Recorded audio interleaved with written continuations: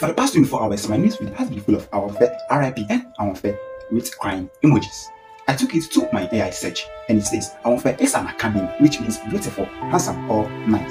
But I want the Ahoufe everybody is talking about on TikTok. Ahoufe started his TikTok career in 2020 with short videos and slowly gained recognition for his numerous content that frequently featured his friends and family members. Successfully accumulated over 4 million followers on TikTok, where he posted around 300 videos, all of which received more than 1 million likes. Ahoufe was also active on Instagram with around 620,000 followers and 549 posts that mostly featured his TikTok videos. He became a popular face on social media a few months ago. Ahoufe's real name was Nana Eje Boateng, and he was born on 9th May 2000. Although he was a popular personality, he never revealed anything about his personal life, and it remains unknown if he was romantically linked to anyone before his death.